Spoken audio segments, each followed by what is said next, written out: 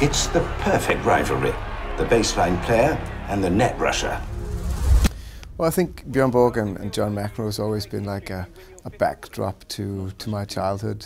I mean, they were two great icons and some of the greatest icons of that era of the late 70s and early 80s.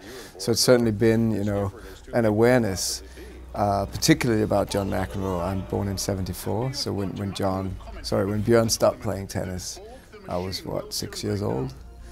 To me, I mean, they were very important.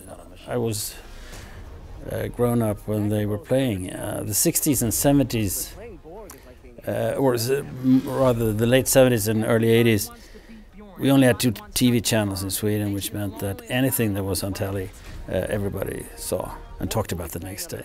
When I was a kid, I didn't know about McEnroe, but I grew up in Iceland, and even there, Bjorn was a known figure in the media, because you got to follow his relationships and business struggle and all that stuff in the media. So I didn't see the matches, but I knew who he was. I think in my private life I'm probably more like John McEnroe, but on set I'm probably more like Bjorn Borg, because I have to be like a leader. I used to be more McEnroe,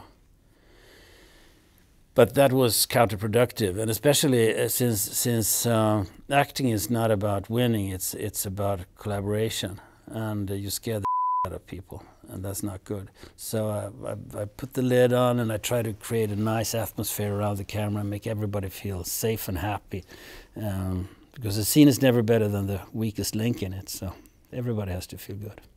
Yeah, I'm more of a Borg. And why is that important for you? No, it's not important, it's just the way I am. For me it's easier that way.